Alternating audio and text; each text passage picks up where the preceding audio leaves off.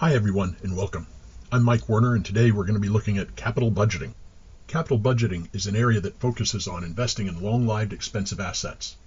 These would include land, buildings, equipment, aircraft, manufacturing plants, retail outlets, and even intangible assets such as patents, copyrights, and others. The thing that sets these projects apart from others is that they are expensive and they have a long life. There are 4 techniques used to evaluate capital projects. The net present value method, NPV, internal rate of return, IRR, payback period, and simple rate of return. Each of the 4 methods has advantages. Some have a greater number of advantages than others. When evaluating capital projects, a question comes to mind: should we use operating income or cash flow? Operating income is an accounting measure of performance. It's often used as the basis for performance and financial evaluation. Cash flow is the total cash invested, the operating cash inflows, the operating cash outflows, and the cash flow associated with the sale or disposal of the capital project. For most of us, when we're making an investment, the key consideration is what cash will it generate for us. We can spend cash, we can use cash, but we can't quote unquote use operating income. So when it comes to capital budgeting, generally cash flow is viewed as a much better basis for evaluating capital projects. Operating income is viewed as not as good for evaluating capital expenditures. When we look at cash flows, we should consider cash outflows, such as the initial investment, and perhaps some working capital that might be needed to support the project. Working capital is current assets minus current liabilities, and generally we're talking about the cash, the money required to operate the capital investment. We should also consider any overhauls or special maintenance that would be required. The cash inflows to consider are the annual cash inflows or annual cash savings from the project and the cash inflow upon disposal, if any. When we're making capital budgeting decisions, there are 2 types of decisions that come to mind. First of all, we have screening decisions. Screening decisions ensure that the project at least meets the company's earning criteria. Preference decisions or ranking decisions help us select the best among various acceptable products. In order to evaluate capital projects, the company has got to establish a required rate of return. And what do companies think about when they do this? Well, first of all, the cash invested in these projects doesn't grow on trees.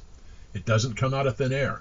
Instead, the cash comes from 2 main sources: long-term creditors, where we're borrowing funds, or shareholders, where they have invested in our company as equity stakeholders. Now, these creditors and shareholders expect a return on the cash that they provide.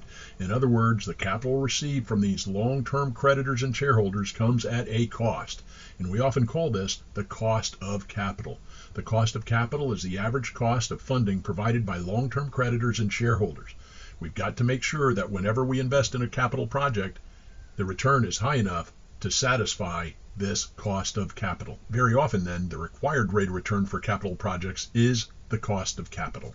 In capital budgeting, the required rate of return can go by a number of names. It could be called the cost of capital, the required rate of return, or the RRR, the minimum return, the minimum rate of return, the minimum required rate of return, or it could be called the discount rate. Now, the term discount rate is used to describe the rate used in present value calculations, but since it's the one used to evaluate the projects, oftentimes they refer to the required rate of return as the discount rate. This next area deals with the time value of money. This has to do with the notion that receiving $10,000 today is more valuable than receiving $10,000 a year from now.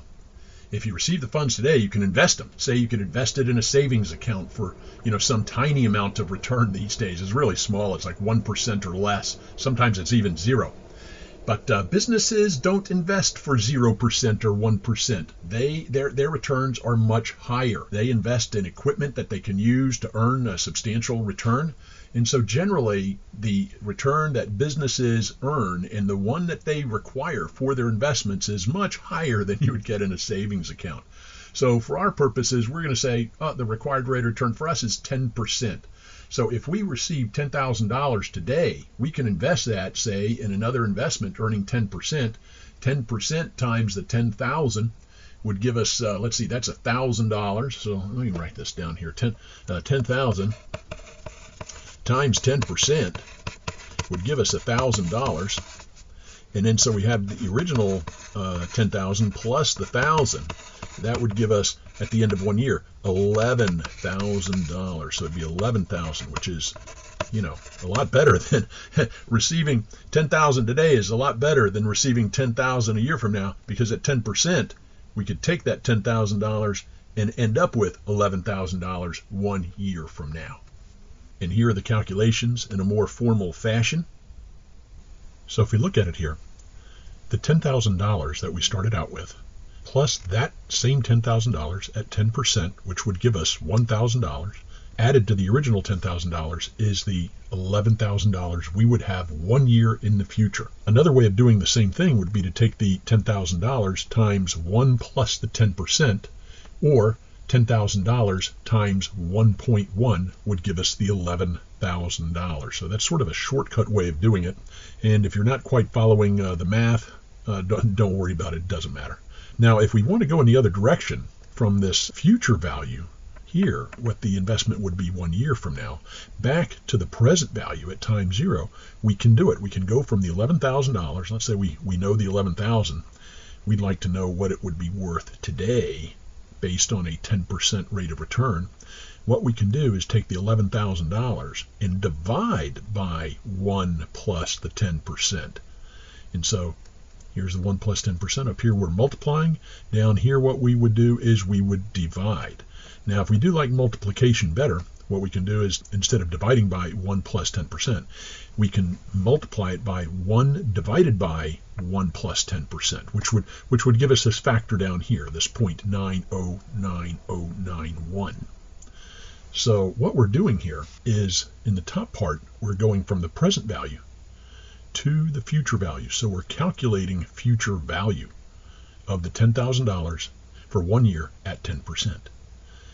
Down here what we're doing is we're starting with the $11,000 and working this way back towards the present value. So we can take the 11,000 times this factor of 0.909091 and multiply to get back to present value. So we're sort of calculating the present value.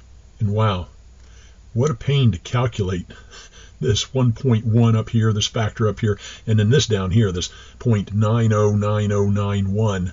I mean, you might follow it in the video, but 2 minutes after you're done watching the video, you're going to forget all about this. So wouldn't it be nice if these, if these factors were provided? Well, lo and behold, they are provided. They are provided. For this future value factor, we can look at a table. Here's the table, which is the future value of a dollar table. And the idea is it gives us all these factors for $1. And then if we're, if we've got $10,000, we just multiply it by this factor by the $10,000. So the future value of $1 table, and we look for 1 year, look across here, 1 year, at the 10% column, and there it is, the 1.1. So this 1.1 factor that we need, we can get it from this future value of a dollar table. Now this particular table, I just printed out, actually I created it on Microsoft Excel and then I just printed it out. I carried this out to 4 decimal places. You could carry it out for more decimal places or fewer decimal places.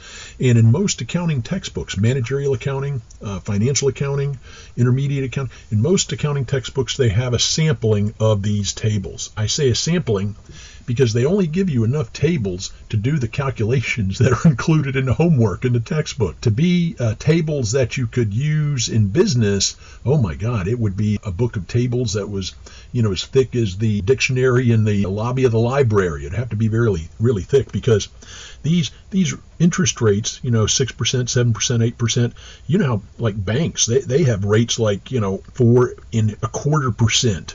And these are annual rates. Their rates are oftentimes monthly. So you can imagine how many different variations there are of the rates. And then also, I'm only going up to 25 periods here, 25 years. If you get a car loan, that's 60 periods. So this table would not work. So they're good for academic purposes, just like the ones in your textbooks. They're only good for academic purposes, really. Okay, but what about that one? So to go in this direction, or towards present value, what we'll do is we'll look at the present value of a dollar table. very much like the future value of a dollar table, but this is the present value of a dollar. And this is for $1. So if we're dealing with, say, $11,000, we've got to multiply this factor, whichever factor we select, by the $11,000. So 1 year here, 1 year I've indicated, going across, and then at 10%, the factor is right there, 0.9091, which is, go back and look. Yep, there it is, 909091. Now I rounded my table to 4 decimal places, and this is rounded obviously to more decimal places. More decimal places is more accurate, but for our purposes here, I think the 4 decimal places would be plenty. So anyway, we would take the $11,000 times this factor, 0.909091, and when we multiply, we would find out that the $11,000 a year from now has a present value of $10,000 today. Now what that means is we could use this table for other years too. Let's say that we're going to get the $11,000 5 years from now. Well, 5 years from now, $11,000, let's follow across at 10%, 0.6209. So we'd multiply the $11,000 by 0.6209, and that would give us the present value of $11,000 received in 5 years at 10%. Next thing I'd like to talk about are annuities. An annuity or annuities. An annuity is a stream of equal cash flows, and there's an equal time interval between each cash flow. And you've heard of these before. I mean, you may be dealing with some of these or one of these now, such as car payments, home mortgage payments, monthly rental payments on an apartment or warehouse or what have you, monthly rent received, and there are many, many others. So anytime we have a situation where we have an equal amount of cash coming in or going out, and there's an equal time span between each one of these payments, technically it's called an annuity. Very often in capital investment decisions, we think of the cash flows coming in every year as an annuity. For example, let's say with our $11,000, instead of getting an $11,000 payment 1 year from now and that's it, we're going to get an $11,000 payment each and every year for the next 5 years. For capital budgeting purposes, generally cash flows are assumed to take place at the end of each period. This may not be entirely realistic, but it's close enough for evaluating capital projects. An exception to this might be if we're evaluating a project where we're going to have rental income. In that case, the rental income may be received at the beginning of each period. But by and large, when we do capital budgeting calculations, unless there's some evidence or statement to the contrary, we assume that the cash flows take place at the end of each period. Now for us, the cash flow is going to take place at the end of each of the next 5 years, and we're going to get $11,000 per year. So I've drawn this out, and this is pretty popular to do when you're talking about capital projects that are going to last a long time. We've got today, which we call time 0, and then the year 1, year 2, year 3, year 4, year 5. So we've got all the years. And we see that we're going to get a cash inflow of $11,000 per year. The big question is, what's its present value? What's the present value of all of that? Well, we can figure this out. First of all, we need an interest rate. So the rate we're going to use is the 10%. And now what we're going to do is bring each one of these back to present value. Bring each one of these back to present value individually using that present value of a dollar table. There we go. So bring them all back. So we'll take the $11,000 times the, 0.9091 to get the $10,000 for year 1. And then for year 2, we'll take 11,000. And we'll go to our table. Where's that present value table I had a minute ago? Here it is. Yeah. There's a 0.8264. So I'll multiply that, and then 11,000 times. Let me get the table again. 7513. Multiply that out. So multiply that. And the next one is 0.6830. 11,000 times 0.6830, multiply that. And then what else do we have? And the fifth one is 0.6209. So 11,000 times 0.6209. So do all this multiplication, and then I'll do the multiplication. I'll add them all up, and I'll get the total here, and that will be the present value. So I can actually do this. I can do this with no problem. So in a more, formal fashion here, let's take a look. I brought back the $11,000 to present value. There we go. And you could use present value tables maybe in your textbook or some other source, and you can go ahead and do these calculations yourself. You can do them yourself. As a matter of fact, let me put this back up on the screen for a moment, and you can do a screen capture and maybe print that out and use that as we're doing these calculations. Use this table as we're doing the calculations. It'll probably be handy to have. So anyway, looking at the table, we can go ahead and get all of our factors. Here they are. I've highlighted them. I've highlighted them all in yellow. And so we're going to get each one of those and enter it in the calculation. So here it is. I've done them all and multiplied them all. 11,000 times, 0.9. $11,000 0.8 times 0.82. $11,000 times 0.75. $11,000 0.68. $11,000. I kept on multiplying across. I got tired of doing it. And then once I did it, though, I could add down and get my total present value. There it is, the magic number, the present value for $11,000 received at the end of each year for the next 5 years at 10%. So I was able to do this using the present value table. Now, some of you are good at math, and I was never that good at math, but some of you that are good at math, you recognized that by applying math axioms, this is not the best way to do this. This is not so efficient because I'm multiplying, then adding. Since I'm multiplying everything by the 11,000, I could have just added the factors and multiplied once. Here that is. I could have just looked up all my factors, looked them all up, made a notation, and then multiplied one time to get the final answer. Final answer is exactly the same. And that is a little more efficient. But still, what a pain. What a pain this is. You got to look up all these factors. What a time-consuming pain in the neck. Then you've got to add them all up. Wouldn't it be nice if instead of having to look all these up and then add them up, wouldn't it be nice if we could just get this factor right here, if we could get this number right here, somewhere. Lo and behold, we have a table for annuities. The present value of an annuity of $1 table. Present value of an annuity of $1 table. Now, and this is an ordinary annuity. This is when the payments are received at the end of each period. If it was a present value table where the payments received at the beginning of each period, this wouldn't work. And you'd want to look at the present value of what they call an annuity due table. An annuity due table is a present value table where the payments are received at the beginning of each period. But in our case, we get the payments coming at the end, and this is the right table. And so we follow across 5 years, follow on across to 10% column. There it is, 7908.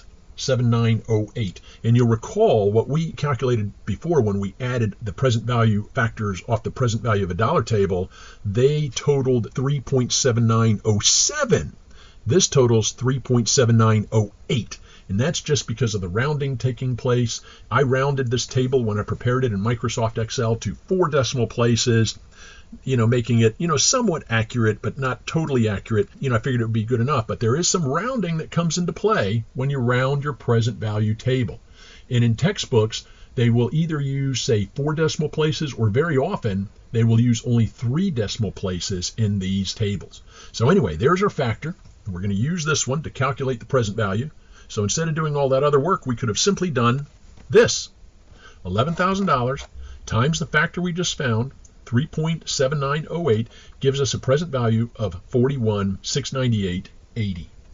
So we've got the present value of this stream of cash flows. Quite nice, quite quickly done. So the idea is that at 10% rate of return, the $41,698.80 is equivalent to receiving $11,000 a year for the next 5 years. Again, at 10%. Now, I've got another question. What if instead of a situation where we're going to receive these $11,000 cash payments and how much is it worth today, what if instead we were investing $11,000 per year $11,000 at the end of each year for the next 5 years, how much would it be worth? Remember, we did this problem for 1 year. The factor at 10% was 1.1. But how about for 5 years? 5 years. Here's what we're trying to figure out. If we invest $11,000 a year at the end of each of the next 5 years, how much will we have at the end of that 5th year? How much will it be? And you can't just add these up or take 11,000 multiplied by 5, because you're going to be earning 10% per year, and it's going to be compounded annually. So it's not that simple. Instead, what we do, since this is an annuity, we use the future value of an annuity table. So future value of an annuity table. You may want to take a screenshot or a picture of this one also. We're probably not going to use much in the way of the future value tables for the rest of this presentation, but it might be nice to have. Anyway, 5 years, following across to the 10% column, it's 6.1051. There's our 6.1051, and we're multiplying it by our $11,000. So if we invest $11,000 a year for each of the next 5 years at 10% return, we should end up with $67,156.10 using our future value tables. Well, these future value tables are great, but there is a better and more modern way, and that's to use a financial calculator. Instead of using these tables, the present value of a dollar table, the present value of an annuity of a dollar table, the future value of a dollar table, and the future value of an annuity of a dollar table, instead of using these tables, we can instead use a calculator. Now, the thing about the tables, you might say, well, the tables work fine. Well, for these academic problems, they work fine. But if you were going to use present value and future value tables and for work, you would have to have a book of tables. I mean, it's got to be huge, because banks don't use just interest rates of, say, 5% on that home mortgage. It's 5% divided by 12 months. And then it's not even 5%, it's 5.25%. And so you'd have to have tables that accommodate all of these different interest rates. And this only goes up to 25 periods. If you have a home mortgage, you're talking about 360 periods. A car loan, a 5-year car loan, is 60 periods. I mean, this table would not work. None of the tables in any of your textbooks would be adequate. You'd have to have a huge, thick book of tables. Consequently, nowadays, nobody uses them. We use them in school. You have to use them in school. And believe it or not, they're used on the CPA exam, but they are not used in business. They are simply not. And instead, we use calculators. Here are two of the most popular calculators for use in school. You've got the Texas Instrument BA2 Plus. You've got the Hewlett-Packard 10B, both very good calculators. The Business Analyst 2 Plus, you can buy these things for as little as $25 and as high as maybe $35. The reason they're so popular among students is they're very affordable, and the way you use them to add and subtract is very similar to the addition and subtraction that you do on a regular calculator. Now, notice these calculators have a bunch of buttons. Don't just run out and buy a calculator with a bunch of buttons. It must include these keys here. You see N, I, PV, PMT, and FV. Here they are up here. N, I, PV, PMT, and FV. That's what sets it apart from a regular calculator. The little cheapy calculators you can get for $12. These cost at minimum $25. You can get this one for about the same price. And then this is also a very popular calculator. This one is less popular among students, but very popular among financial professionals. And the reason it's popular is, number one, it's very robust. It's very dependable. And secondly, the keystroke pattern when you're adding and subtracting is very much like a 10-key adding machine you might see on an accountant's desk or a financial professional's desk. So the keystroke pattern, in other words, when you're adding with a calculator, with a, say that you've got one of these calculators here, when you're adding with this happens to be a brand new BA2 Plus. But what you do is when you're adding, you tell it what you want to do first, +4. And if you want to subtract 2 from that, you enter -2, okay? Where on this type of calculator, here's a brand new one of these in the box. But let me get this one. This one here. Here's one. Same one, different color. What happens with this one is you want to do 5 plus 5. That's your starting point. You put the number in, 5, enter. Now that's your starting point. And now you want to add 2 to that. 2, and then you hit the plus. And you want to subtract 3 from that, 3, then you hit the minus. Very much like a 10-key adding machine used in business. So this calculator has the same keystroke pattern, so it's very popular among financial professionals. But if a student buys one, it takes them a few minutes to become accustomed to adding and subtracting with it. Otherwise, it's got those functions right here, N, I, PV, PMT, and FE. Great calculator. You can also use a programmable calculator. Here's a number of them, TI-84 Plus, the Inspire CX. And what happens with these is they've got programs embedded in them or that you can buy for them where you've got the financial functions available. These work okay. I don't like them as much because you've got to pull up the function and fill everything in that way. Also, for some of these calculators, if you're going to try to use this in school, the professor more than likely will not allow you to use at least some of these, especially this 1 in a mil, for exam purposes, because you can also enter notes and other notations in the calculator. So these work, they're fine, and you may have one, but definitely the financial calculators are probably the better way to go. One other comment is you can get apps for your phone for the Hewlett-Packard 12C and for the Business Analyst 2 Plus. You can get this app directly from Texas Instrument. It costs a little less than $15, but if you buy that from Texas Instrument, you turn your phone into this calculator. Well, let's take a look at this situation again. This is our situation where we're getting $11,000 a year for each of the next 5 years, and we figured out the present value of that is $41,698.80. Now let me ask you a question. If you want a 10% return, and you've done this calculation and figured out that at 10% the present value is $41,698.80, if you were considering a machine that cost $45,000, would you invest? And most of you are saying, well, no, because $45,000 is more than the present value of this stream of cash flows. So here it is, yeah, if we pit the required investment of $45,000 against the cash flows brought back to present value at 10%, we see that the present value is less than the required investment, and it's less than the required investment by $3,301.20. So more than likely, we would not want to make this investment. Now this amount that we've calculated here is called the net present value. Let's talk more about this. The net present value is one of the most popular and well-respected models for evaluating capital projects. The net present value equals the present value of the cash inflows minus the present value of the cash outflows associated with the capital project. Important to note that the net present value is different from present value. Present value is looking at the present value of a particular stream of cash flows. It does not net out the inflows and the outflows. The net present value, on the other hand, does net out the inflows and the outflows. It considers both inflows and outflows. Now, once we calculate the net present value, how do we interpret it? Well, if the net present value is positive, that means that the project's return exceeds our required rate of return. On the other hand, if the net present value is negative, that means that the return on the project is less than our required rate of return. Now, if we happen to calculate the net present value and magically it's zero, if we've come up with a zero net present value, what that means is that the actual return on the project is the rate of return that we used in the net present value calculations. So let's say, for example, we do the net present value calculations and we use 13%.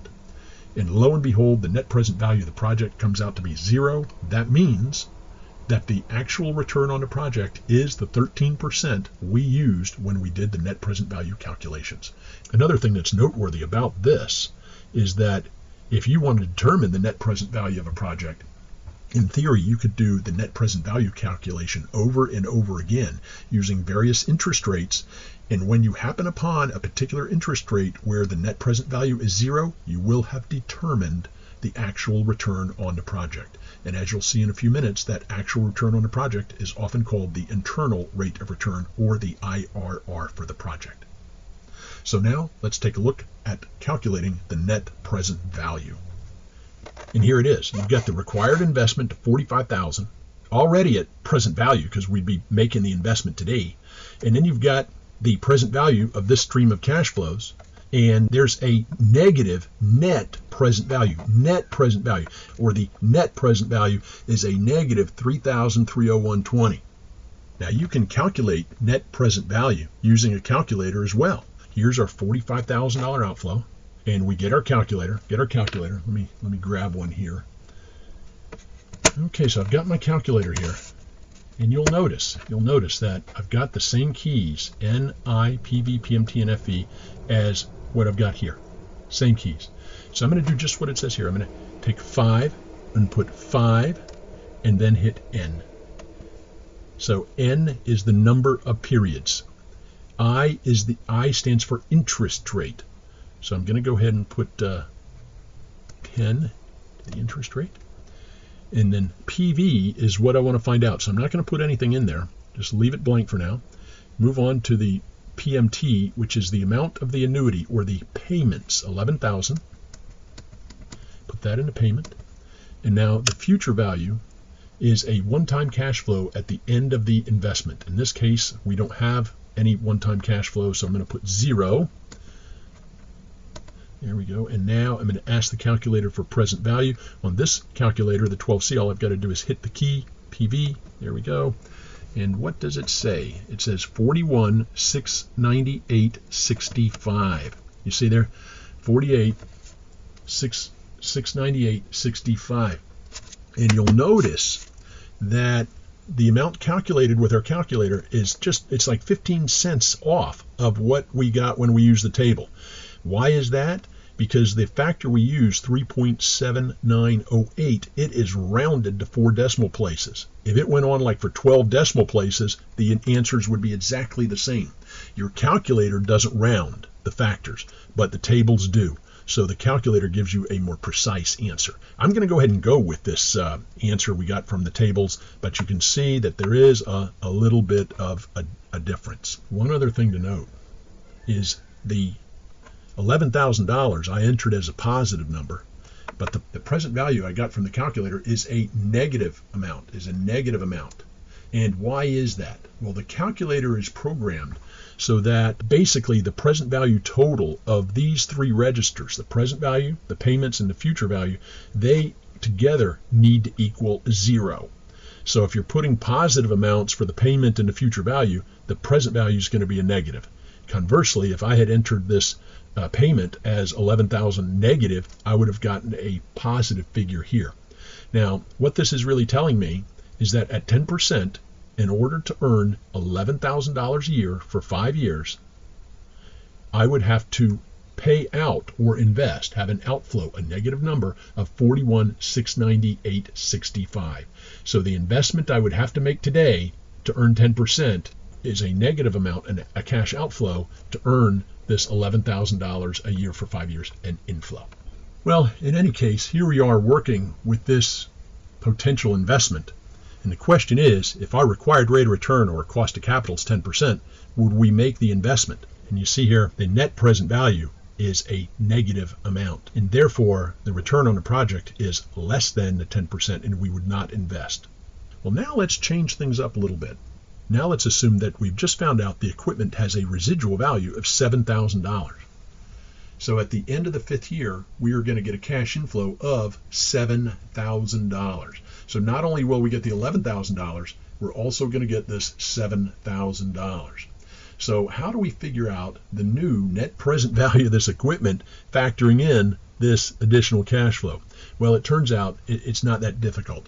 What we can do is look at the present value of a dollar table and multiply this $7,000 by the present value of $1 for 5 years at 10%.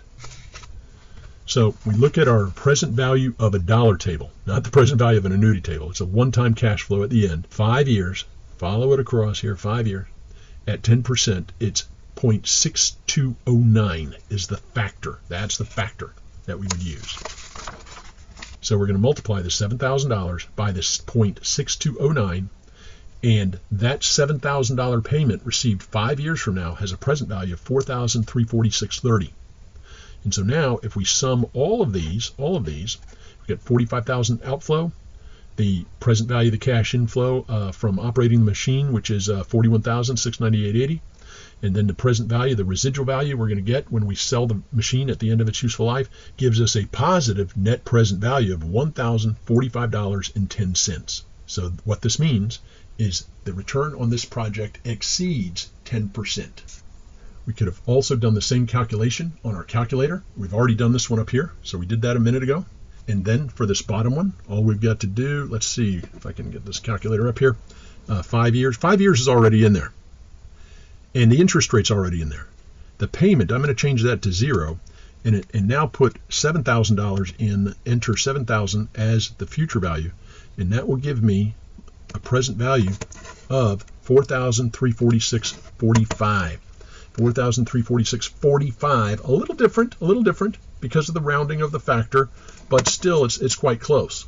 So you can use your calculator to get the same answer, and you might be noticing that using the calculator is a lot quicker, a lot easier. Well, let's take using the calculator one more step towards ease of operation, and here's what I mean. What I can do is enter the $11,000 as the payment, the $7,000 as the future value. And I've already entered the 5 years and the 10% here, so just ask for the present value, and there we go, 46,045.10. 46,045.10. Now, if you add these two together, add the 41 and the 4,300 something, you get $46,045.10. In this case, it happens to be exactly the same amount that we get in our calculator. So somehow the rounding has counterbalanced itself, but there you go. And so in one calculation, you can determine the present value of the future cash flows in your calculator. And then all you've got to do is subtract that amount from the $45,000 to get your net present value of $1,045.10. Now, I've gone ahead and calculated the net present value for several projects. We don't have just one project, we have several. Now here's our project right here. Here it is. This is it. Project B is our project. And I want to select a project that's a real winner. And we notice that all of these projects have positive net present values. There's our $1,045.10 for project B. Really like this project. But now I'm trying to rank projects and select which one would be the best. I've already screened them, and all of these have an acceptable net present value. So which one should I take? We got 900, 1,045, 1,100, or 1,200. Well, the one with the highest net present value is this one, Project B. So we've got the net present value, and we want to select this project here, Project D, because it's got the highest net present value. But there's a flaw in this ranking. This ranking fails to consider the relative amount invested in each one of these projects compared to the net present value. So to rank the projects, we really shouldn't use the net present value, but instead we should use something called the Profitability Index, a very simple model.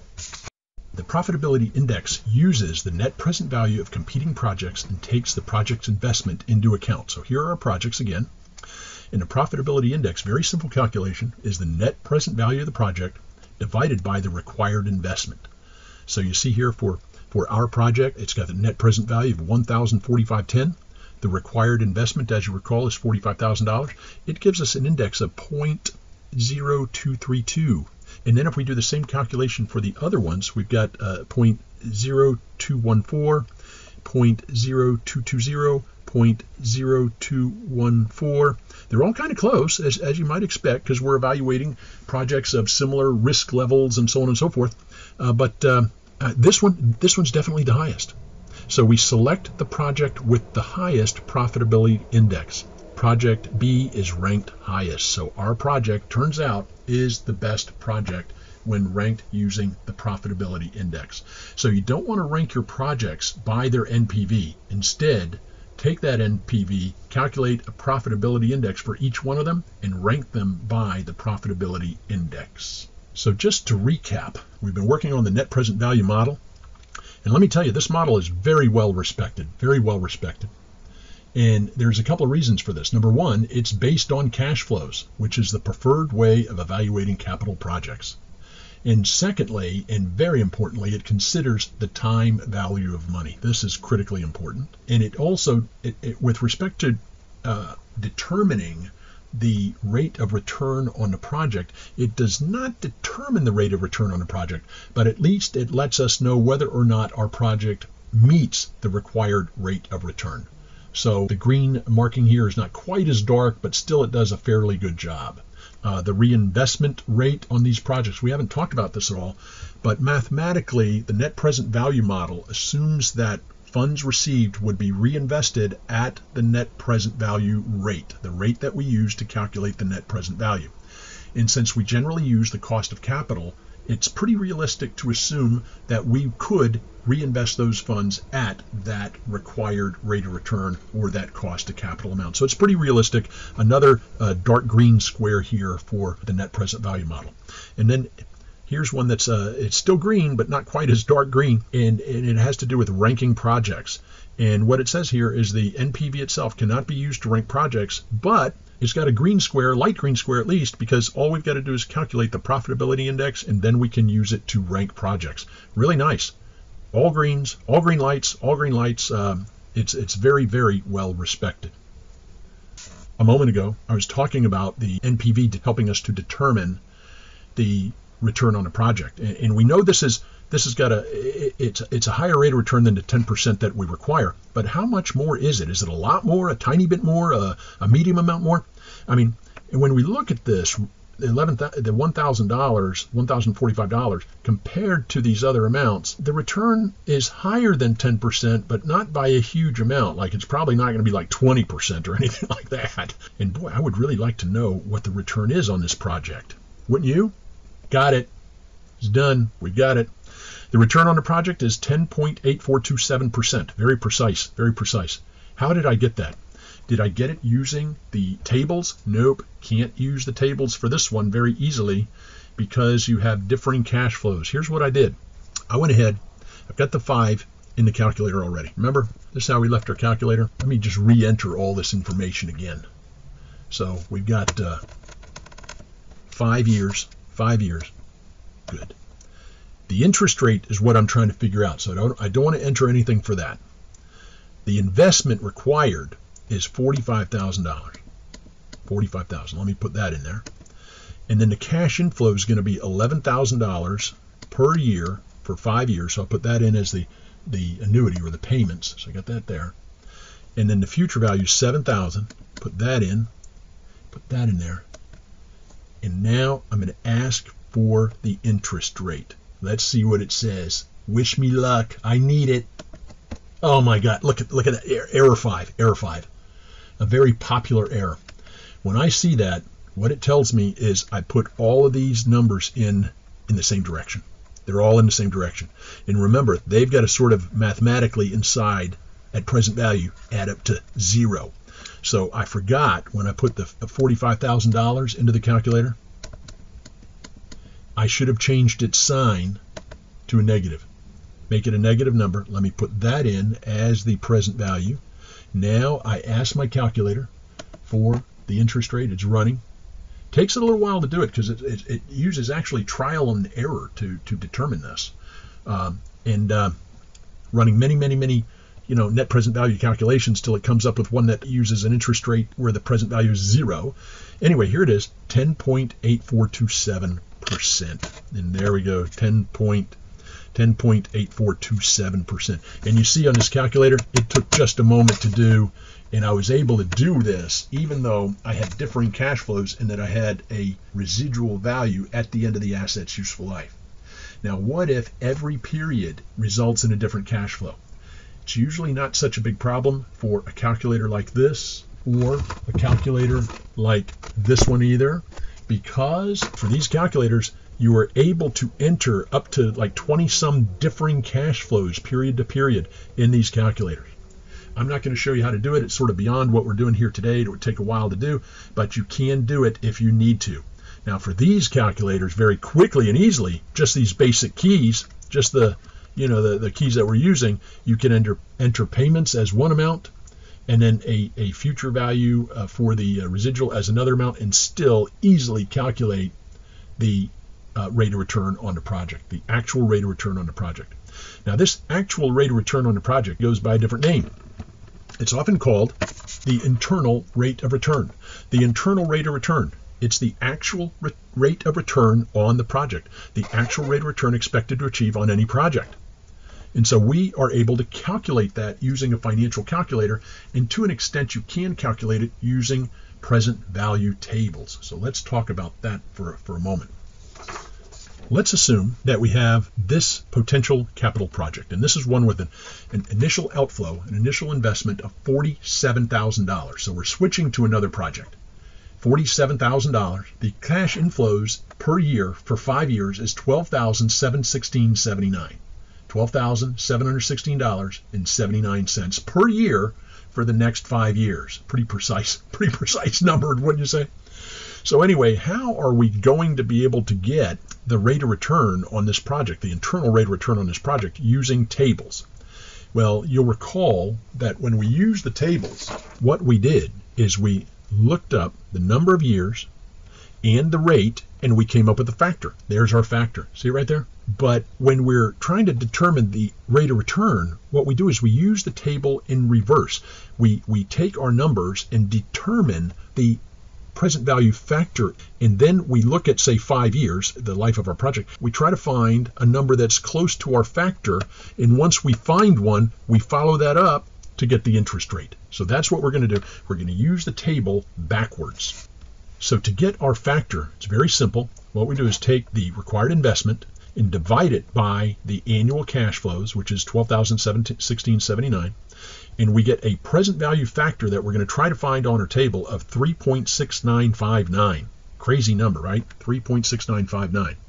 So let's go ahead and try to find this on our table. Okay, follow it across 5 years. We're following across here. Here we go. I don't see it. Oh yeah, look here. 3.6959. It's exactly our factor. Well, it's a little bit contrived here for demonstration purposes. That's why the cash flows each year was such a crazy number, so I could come up with exactly one of these. And now what I'm going to do is follow this up, and we find out we're in the 11% column. So the return on this project is exactly 11%. Now, very often the factor that you determine is between, the two of these numbers, and then you just sort of have to guesstimate. There's another technique called interpolation. But I got to tell you, I don't spend much time on this because most of us are not going to be doing this. Most of us are going to be using what? Our financial calculators that you're going out to buy right away. You're going to go on Amazon and get that Texas Instrument BA2 Plus for $25. Amazon Prime, you'll have it in 2 days. Okay, so now let's go ahead and calculate the 11%, but this time let's use a calculator. So I've got the Texas Instrument calculator out this time. We got a 5-year project, so let me put that in there. 5. There we go. 5 years. Good. And then $47,000 per year. $47,000 per year. And got to change the sign with this key right here. I don't know if you can see it right there. Change the sign to a negative. Put that in as the present value. Good. And now I'm going to put in the 12,716.79 as an inflow, so a positive number. Put it in a PMT. 0 for the future value. And now let me get the interest rate. Now, you would think I could just hit I like I can on the 12C, but I can't. I've got to tell it to compute it. So I'll go up here to CPT, compute, push that key, and then I, and there it is. There's our 11%. There's our 11%. So very easily done on the calculator. Easier than the tables, right? Let's change it up just slightly. Now, let's say this piece of equipment we find out has a residual value of $5,000 at the end of the last year. Well, can we use that formula where we try to find the factor and so on and so forth? And the answer to that question is no. That will not work. We would have to use trial and error over and over again with the tables until we determined an interest rate that would result in a net present value of 0. And that's how we would determine the internal rate of return. What a load of work. So instead, what we're going to do is use our calculator again. Here it is. And this time, we've got the 5 in here, and we've got the 47,000 there. We've got the 12,716.79 in the payments. Now let's just put, all we need to do is put the $5,000 in this register in the future value. 5,000. I'm going to hit future value. And now I'm going to compute the interest rate again. Compute interest rate. And there it is, 13.3%. 13.337, 13.337. There we are. That's how we do it. So 5 and N. The interest rate is what we're trying to find out. Then we get the 47,000. We enter that. We get the 12,716. We enter that as a payment. 5,000 into the future value, and we ask the calculator for the interest rate, and it provides us with 13.3673%, the same as what we've got there on our Texas Instrument BA2 Plus calculator. So easy, so quick. So what we've been doing is calculating the internal rate of return. The internal rate of return, sometimes called the IRR. And let's talk about this model a little bit. It's very well respected, just like the NPV model. It's very well respected. And the reason it's well respected is, number one, it's based on cash flows. And number two, another huge consideration is that it considers the time value of money. That's huge for these capital projects because the cash flows will take place over a very extended period of time, many years. It also not only provides us with an idea of the rate of return on the project, it provides us with the exact rate of return on the project. So that's great. And then what about the reinvestment rate? Well, mathematically, the internal rate of return model assumes reinvestment at the internal rate of return. It assumes that we will reinvest the cash flows at the internal rate of return. This may be possible. Companies might be able to invest at the internal rate of return, but maybe not. It could be that we have a project that has a significantly high internal rate of return compared to our cost of capital. Most of our projects pay a return, provide a return down near our cost of capital, and yet we have this project that has a high rate of return. It would assume that we can find more projects with that high rate of return to reinvest those funds. So this is a little bit of a problem with the internal rate of return model, and so I'm going to give it a very light yellow box here. It's not a huge amount of caution, but at least something to be aware of. And then the ability to rank projects, a solid green light here, because you can use the internal rate of return to rank the projects. You can compare one internal rate of return to the other and rank the projects effectively. So in comparing the two methods, the net present value model and the internal rate of return model, they're both excellent. They're both widely used. Sometimes they're used even together. The net present value model sort of edges out the internal rate of return model, I guess because it provides a dollar amount, which is, sometimes viewed as useful. And then secondly, it assumes reinvestment at the cost of capital, the rate used to calculate the net present value, instead of reinvestment at the project's rate of return. So now let's move on to the payback period. These next two models do not consider the time value of money. The two that we're talking about are the payback period and the simple rate of return, sometimes called the accounting rate of return, and also sometimes called the accrual accounting rate of return. So these are worth mentioning because they are used, but they're not nearly as well respected. Why? Because they do not consider the time value of money, and for long-term projects where you're going to get the cash flows far into the future, the time value of money is critically important to consider. Well, what is the payback period? As you might imagine, it's the amount of time it's going to take to recoup our investment or have the investment pay back the original cash investment in the project. For example, let's say that we've got a project that has a $47,000 investment required today and promises $12,716.79 each year for 5 years. No residual value.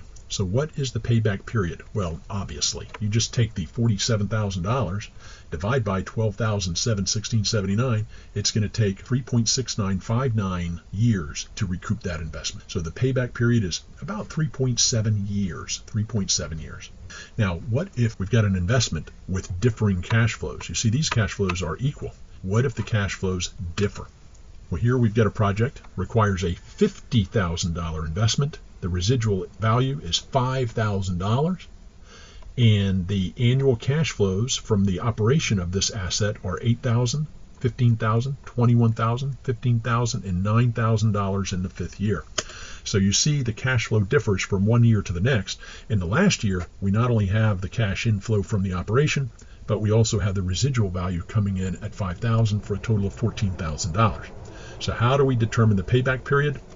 not so difficult to do. What we do is create a table, and in the table we've got the first column is just an indication of the years.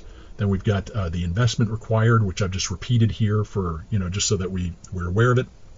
And then the cash inflow each year. I list the cash inflow each year, and you'll notice in the last year I'm using the $14,000 after we recoup the residual value. And then I've got another column for the collection to date. The collection to date. So $8,000 at the end of the first year we collect $8,000, so we're up to $8,000. And another column is the unrecovered investment, which at the end of the first year is $42,000. And then for the second year we've got a cash inflow of $15,000. Total collected to date is $23,000. The $23,000 from the $50,000 is $27,000. And then moving on to the next year, we've got $50,000 as the investment, $21,000 collected in this third year. We're up to $44,000. We haven't collected all of it yet. We're only $6,000 away. Uncollected amount is $6,000. Then the next year, we collect $15,000. Oh boy, if we collect $15,000, we not only collect the $6,000 we need, but we collect more. We collect quite a bit more. And so the collection to date at the end of this fourth year would be $59,000. So what we find, it's going to take 3+ years, the third year, and then we've only got $6,000 more. So we're going to need some of the fourth year, but not all of it. So how much is that? How much time is that? 3 years plus 6,000 over 15,000, which is 0.4, to give us a payback period of 3.4 years. Taking a look at the payback period and how it measures up. Here's the payback period column. First of all, it's not well respected. It is based on cash flows, yeah, sure enough, but it does not consider the time value of money. This is huge. This is huge.